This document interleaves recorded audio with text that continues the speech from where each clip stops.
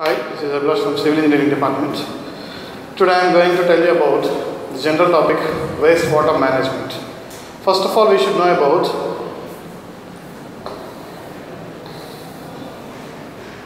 what is the proportion of earth surface. If we can see, the earth surface consists of land and water. Here, the water consists of approximately 71% and the remaining 29% is covered with land. If we see close, the water is of two types. One is seawater and second one is fresh water. The seawater covered fully with seas and oceans. Remaining fresh water is covered with glaciers, ice caps, and also with water vapor, and some of that present on the surface, that is surface sources like lakes, reservoirs, rivers, and some of the water is present under the surface, that means subsurface sources like impounding reservoirs, galleries, etc. If we see the percentage here, the seawater is approximately with 96.5% and fresh water is just 3.5% in all the waters. In this fresh water, we covered with ice caps and glaciers, etc., only 1% of water is available for drinking on the land. In that 1%, the water is not at all sufficient for our India today, because in accordance with the population, the water is getting scarce. So, if we overcome that scarcity, we should do something. One thing we can do is, we can convert the seawater.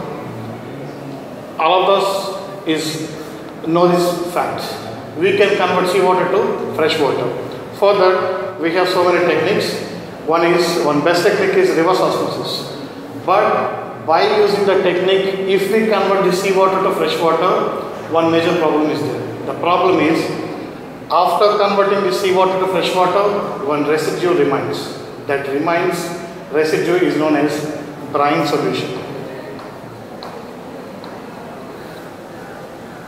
We know seawater is fully concentrated with salt.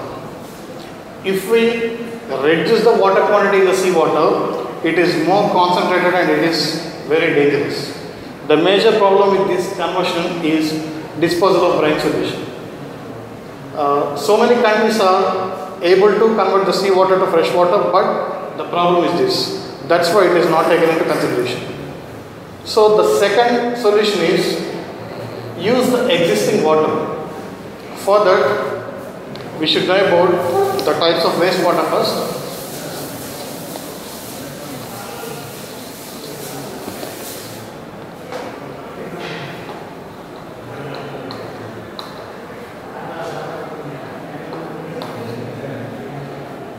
The wastewater is generally two types: sewage and sullage. First, we should know about wastewater. Wastewater is any used water, either for domestic purpose or industrial purpose or commercial purpose or for homes. Sewage is any wastewater comes from domestic purpose, including the sewage, where sullage is the wastewater only coming from kitchens and bathrooms. That is the difference between this.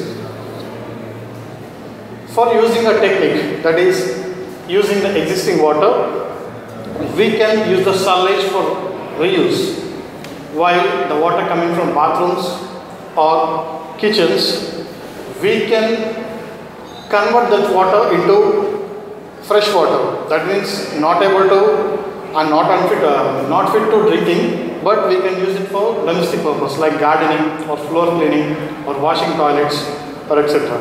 So this technique can be possible by using one system, that is wastewater management. But for using the technique, we can use two principles. One principle is 3R principle. Here 3 R's reflects. One is reduce, reuse, recycle. That is already existing principle. Recently one principle came, that is 5R principle. Apart from this, other two are added. Those are recovery and refuse. If we see all these techniques, reduce means the water consumption can be reduced. I mean, generally we can use 135 liters per day per person. If we can consume some water, we can save up to 15 or 20 at least. That means the reduction. Reuse means I already told you about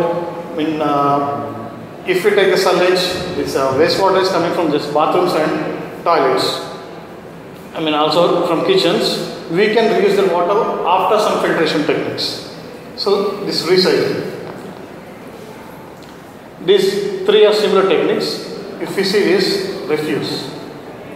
Refuse means most of the towns or developed cities use more and more water for unwanted things.